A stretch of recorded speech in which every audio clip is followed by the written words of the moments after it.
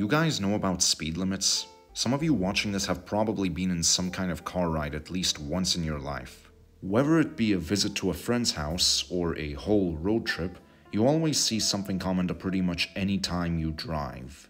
And those are speed limits, depicted by signs at the side of the road. They tell what speed you should stick to by the numbers of kilometers you pass in an hour, or as the unit is actually called, kilometers per hour, or miles per hour if you're from the United States.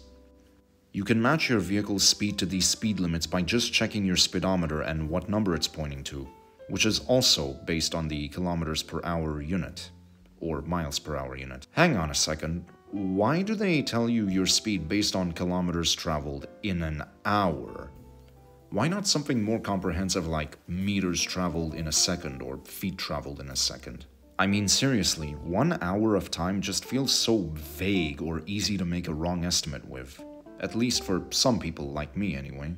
It's a fairly long unit of time, so depending on whether you are doing something boring, like doing nothing in the car ride, or having fun like listening to a hard song with friends, the perception of 1 hour will vary, like a lot.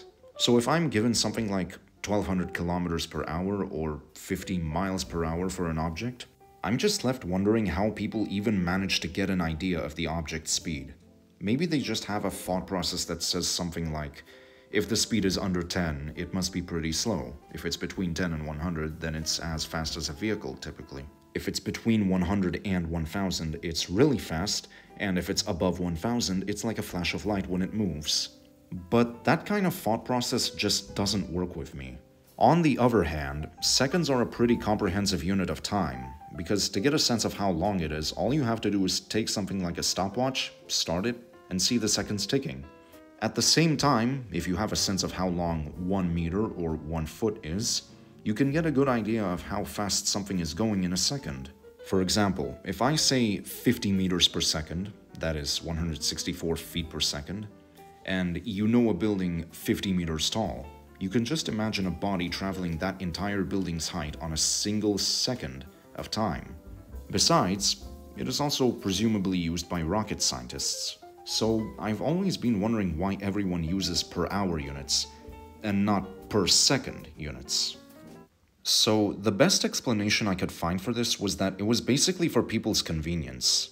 When trains were a relatively new invention and people would use them to go over long distances, it was found to be more convenient to use per hour units, because that way passengers could easily estimate how many hours it would take for them to reach their destination with the distance to it. This still applies to people today, because they're used to their travel distances being multiple kilometers long and their travel time being at least somewhere under an hour long.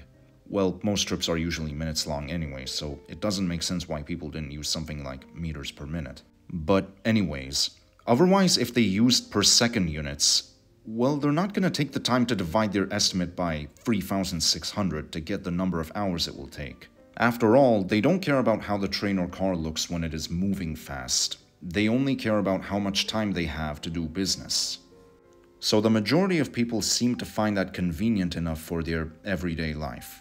I am not one of those people, however, so the usage of those units bothers me when I want to get a real sense of how fast something is going. I'm not a road trip person, you know. Now, don't get me wrong. I'm not trying to get people to ditch per hour units entirely, because that would be inconvenient for everyone and pretty stupid. But I honestly wish there was at least something like a meters per second conversion on the side of the kilometers per hour readings for people who want to understand the real speed of something. Now, one last thing, of course, I know there is a way to convert the units. To go from kilometers per hour to meters per second and vice versa, you divide or multiply it by 3.6 respectively. To go from miles per hour to meters per second and vice versa, you divide or multiply 2.2369 respectively. To go from kilometers per hour to feet per second or vice versa, you divide or multiply it by 1.09728 respectively. And to go from miles per hour to feet per second or vice versa, you have to multiply or divide by 1.466 respectively. So that's a bit of mathematics for you. Anyway, I'll be here waiting for the day I get to conveniently see meters per second measurements on road signs and speed limits whenever. Well, hello guys. Sorry about my almost 11-month-long hiatus. I was busy having an iPad storage crisis and, well, I had schoolwork to do, but anyway. I would like to thank you for being patient for another upload. And also, I've actually utilized this time to help myself get a better understanding of how to draw properly. Sort of. I've actually been practicing, and I hope this video turned out to be better than the last, by a significant amount, so yeah. Anyway, goodbye guys.